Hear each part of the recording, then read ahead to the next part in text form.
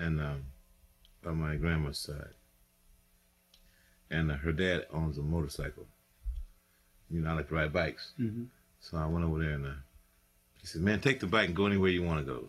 So she's sharp. She's really sharp, you know.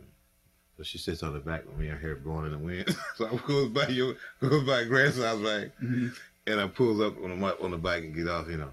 And she's got these boots on, you know, and she's stacked, boy. And Grand said, come on. Grand said, come on in. No, yeah. He said, come on in. So I went on in, and they were sitting at the table eating. You were there. I think you were there. Anyway, his wife was sitting there eating. As soon as this girl walked in, and she saw that girl look.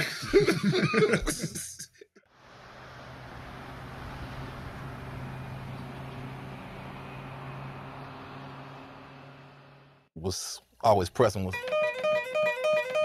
the famous upstroke. Yeah.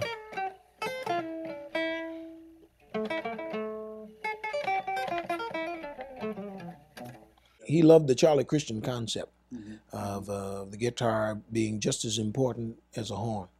And so he thought of himself as a Charlie Parker, so to speak, you know. And to me, he was. The clarity of his guitar was really due to the way he picked with his right hand. It was really incredible because he really dug in and picked out the exact note he wanted, touched nothing else. It was super clean. And there was a lick that Grant played, and I thought he was having trouble with it, you know. Of course, he phrased it so beautiful. I mean, you didn't really miss it, but as a guitar player, I felt that he was having problems with the line. And it was very simple. It went,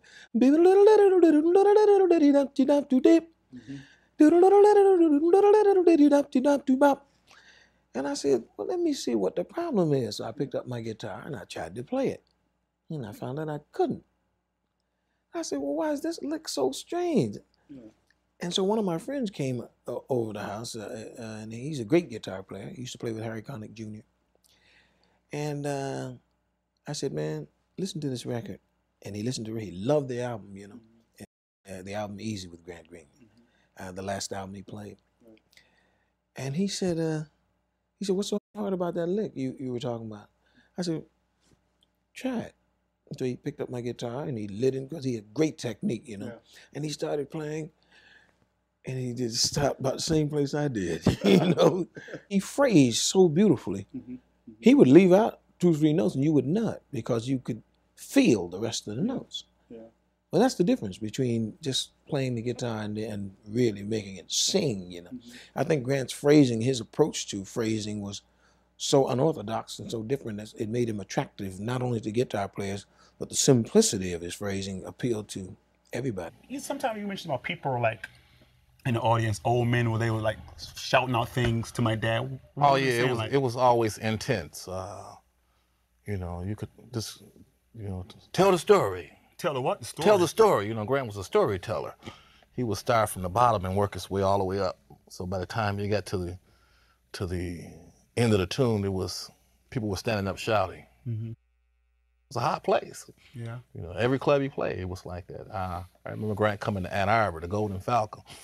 And it was on a school night. I went to U of M, and we went to the club to hear Grant. Great crowd there, and college students, you know. And most of the kids had never heard anything like that before. The sound was, again, like I said, wiped us out. Was the band like? Did they have a tight sounding band? Oh yeah, it was a very tight band. Vibraphones, which was a rare instrument. He had the vibes. He had a cat named Mabutu on percussions, and this cat wore the long robe and a big Kong cymbal, and it was real deep. I've heard him swing, play ballad, but you could tell there was some thought about the line, what he was doing, you know what I mean? You get cats like set up a rhythm, and when it comes time to do his ad-lib scene, you could feel and hear the thought before, you know, what's going on. It's not just a bunch of strumming and picking today. You can like sense when a cat is just going through the motion, but you can feel when a man delivers a note and you get a little ting from it that lifts you. Blah-da-doo-da. You know, I remember when I was a kid, I used to go to my grandfather's house, which is my dad's father, and I guess I had to be at least about 6 or 7, or maybe a little younger. There was an album called The Latin Bit, and the album cover was pretty cool, and that really caught my attention because my dad was sitting down with this like this big hat on, Mexican hat. I think it's called a sombrero, and he had this thing thrown over his shirt, like this Mexican outfit, and he was holding his guitar. And I used to play this album almost every day. I went there for hours and hours and hours and listened to him play, and that was my first taste of jazz, I believe. I would, I would really love to see, like how you would open a show, because I've seen you dance before, and it's so beautiful. Thank you. I can imagine how things were back in the old days. Oh, don't say shows old were really, days. No, but I'm just saying shows were really, they really were I shows. love it. I love it. When I hit that stage, that's another world. Mm-hmm. That's a world that people are out there, and I feel like the world belongs to me. And some people say, well, at your age, you should be in a rock. Rock for what? When I can make people happy, I can make people laugh. My grandchildren, they love me for whom I am. When I walk, I don't know anything about age. When I'm here, I don't like to read books or watch too much TV unless the basketball game is on and I'm watching the game. And basically, I just, cut the lights down low, light a candle, and just get lost in music. I'm more of the 60s kind of thing. I really like when the 60 guys, they were getting to the funk era, the end of the period, like guys like Lee Morgan and Lou Donaldson. When those guys are getting to that kind of funk era, I really like that a lot, And, I love Pat Metheny. I think he's awesome, I love Roy Hargrove. Oh, I love him. I love his music. It's real light and bouncy, It's kind of like lofty, I don't know. He's cool. He's a cool guy. You play your daddy's music? Yeah, I play his music too. I play everything he has, I think I'm the most educated in his music that I would ever be in my life right now. And it seems like every time I go to the record store, there's something new out on him, and I have to buy it because I have to understand. To me, it's like the cycle, and I'm understanding his music. When I first met you, and I interviewed you, I didn't know the name Grant Green had any real significance beyond, the notebook, Right. that name in my notebook. And you never really told me who your father was. It wasn't until I went to your mom's house and I saw the CD on the floor that I knew that there was another Grant Green other than the guy I was dating. You told me more about your dad shortly after I saw that CD. It took a while before you finally started telling people that that's who your dad was. Your dad was a famous jazz guitarist. Why is it different now? You do it more often now, don't you think? Well, I think, living in Florida never had much of a jazz audience, so to speak. You go in record stores and you see more people like Kenny G and Dave Koz and stuff like that. But when you're like now I'm living in Michigan and Detroit, or when I was living in New York and places like that, there is a large jazz audience there, and names like Grant Green and people that they haven't heard in Florida are very popular. So, basically that was it, because I could ask someone in Florida, in Miami, have you heard of Grant Green? And they could be like in their 40s, they don't know, I haven't heard of him. But you can ask someone like here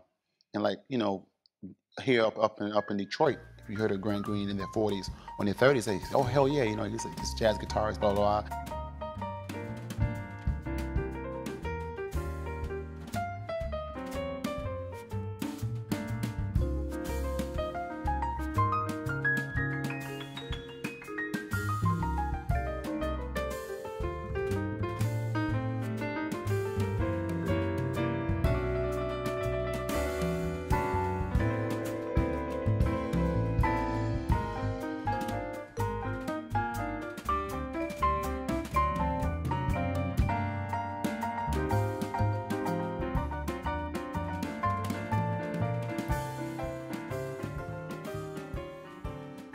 But when our teacher, Mrs. Stokes, who was not only our homeroom teacher, she was also the music teacher for the school. Mm-hmm.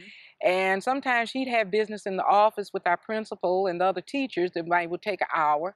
And we'd get on the piano and have jam session, and he'd have the drumsticks beating them on the desk, and I'd be boogie-wooging on the piano, and anybody else that wanted to get up and do their thing, they just got up and did it. And then all of a sudden, she'd peep her head in the door, and I'd jump in my seat, and he'd jump in his seat, and everything get quiet. We sitting there looking all innocent. We got spankings in those days, the teachers and the principals, they could well you now.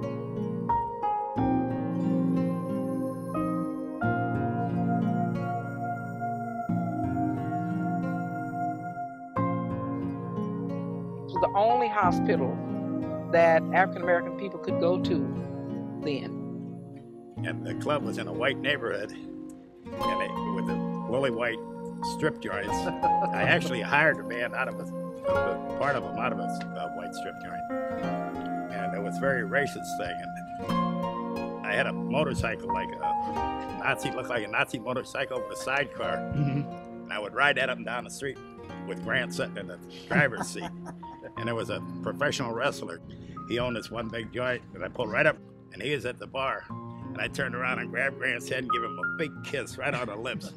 And this professional wrestler come running out of the joint after us. I'm taking off down the street, and he took the parking meter and just ripped it out of the concrete, chasing us down the street with his parking meter. So those were some real turbulent days. It was very, very bad.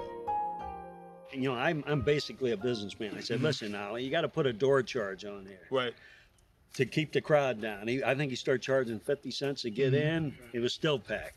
Now that was kind of like big money too. I mean, you're saying that wasn't like peanuts, was it? No, that was good money. That was good money. That was the beatnik days. Right. So there were a lot of chicks dressed in black and people sitting around playing chess, professors reading poetry, and the band cooking behind them.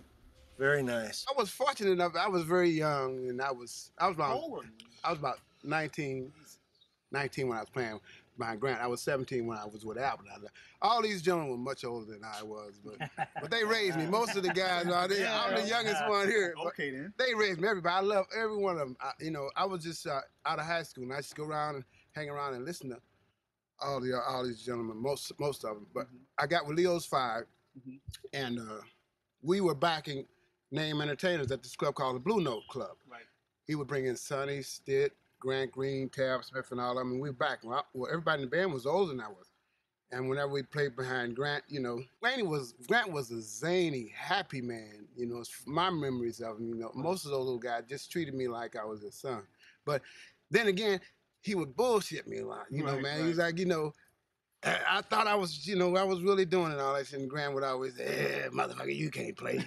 And that kind of broke my heart, man. He always looked around at the keyboard guy as if he was playing the wrong note. So, and some expression was coming on his face like, why are you playing that note? And he looked around at him and it looked like the keyboard man knows, so he straightened it out. Those guys were my idol. But deep down inside, though, if you really couldn't play, you wouldn't be. I wouldn't be with him, right? Exactly. Right. Because Lil Man used to always tell me, I stayed with the band, and then from now I played behind some of the biggest names in the business, And I knew that unless I was at least swinging, you can have the licks would come. Yeah. But the basic thing, you wouldn't be on the stage with those guys if you wasn't swinging. There you go. And Lil Man would always stay beside me. You gotta switch. You gotta switch. Make that shit switch. If you were doing it. The average musician would come up and say, "Hey, man, you stunk." Yeah. And that's really a left-handed compliment because they are apprehensive about saying, "Hey, man, you sure are doing it." Right. And so, in other words, keep working with it, and you'll get better. Exactly. But you say, "Hey, man, you've arrived." He's subject to relax. Right. And so you tell him, hey, man, you stink. He was so much more avant-garde, musically. Right. The stuff that I had been trying to play, he was already playing and gone beyond that. So I kind of felt intimidated at first when I first started working with him. But then we gelled. Right. And he liked me and I liked him, and we started complimenting. I started complimenting him and he would compliment me, which was something I didn't get out of the ordinary guitarist. Yeah. What I recall most about Grant, other than his music, of course, was that he and I used to frequently go out behind the club during intermission and get high. And Grant was a lot of fun and always joking and laughing. I was not surprised someone had brought up drugs. I was more surprised that it was the only mention. Perhaps most knew that we all have our demons. He was like a kid.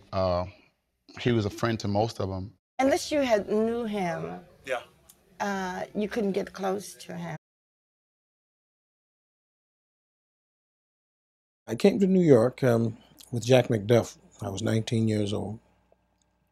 And Someone said that Grant Green was playing uptown on 42nd Street, Broadway. I said, wow.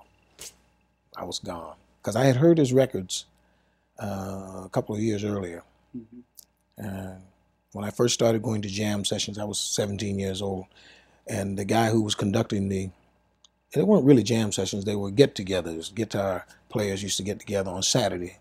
And we drink this little cheap wine and we talk about, we play guitar records.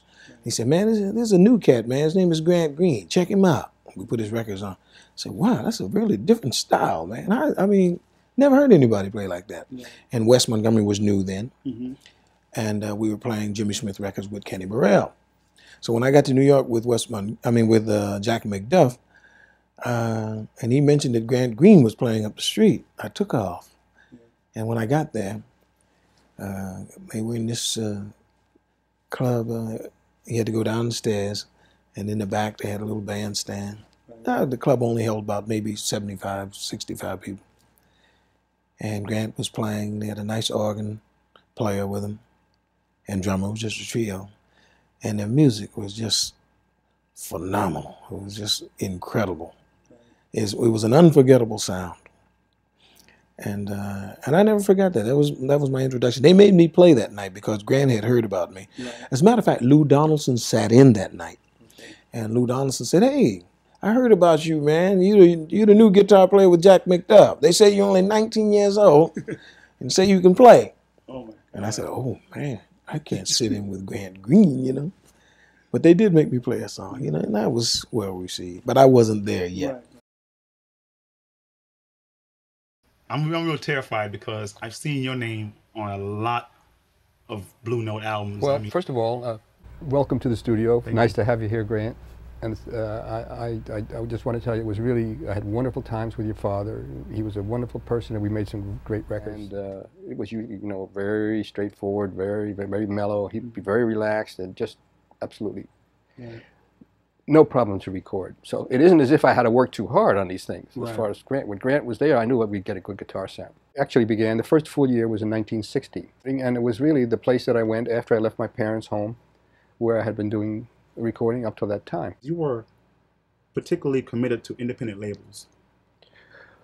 Well, they're the ones who would call me and ask me to record. I always felt, I don't know if commitment is the right word. Those were the people who would call me and ask me to work for them. And I always felt that I had an obligation to them to put them in a position where they could compete with the big major companies on a sound level, on a quality level in particular. And because I felt that up to that time they were beholden to those big companies. They had to go there to press their records. I got you. They had to go there to have their records made. They had to go to the studios that were owned by the big companies. I'll show you this, Grant, because someone just lent me this album. It's back in 1965. Wow. We recorded it here, and your father's on here. And I'm just wondering if you had ever seen it. It's with Johnny Hodges and Wild Bill Davison. I've never seen I'm just wondering, and I don't even remember that. I have never seen this before. I think one of the great talents that Grant Green had was that he liked to play with different kinds of musicians. Everyone didn't have to be like himself. Right. And so he was always assembling a variety of artists to join him in his recording. I had a new son. So I was staunch Muslim. Right. Your dad was a Muslim. Exactly. So we had a very good rapport that we were both religious, you kind of get a little horny. But if you keep your prayers up, you stay strong. Right. They say. That's what they say, right? Okay. My mom and my dad got divorced in the 70s. I went to Jamaica, so the early part of my life I never knew him because he was always in the studio, on the road. I would, talk to him about, his life in the 60s and what it was like being in St. Louis and, leaving his hometown, venturing to hot, crazy, hectic New York, to be a young jazz, guitarist. And of course I would bring out my little guitar and say, please, I need some lessons real bad, because I don't know what I'm doing, And, just I don't know, just talk about anything that's, first thing, anything that comes to my mind, I would just ask him, talk to him about it, that 5-star guitar? I don't know, I suck, but what the hell, you know? It's still beautiful, you know?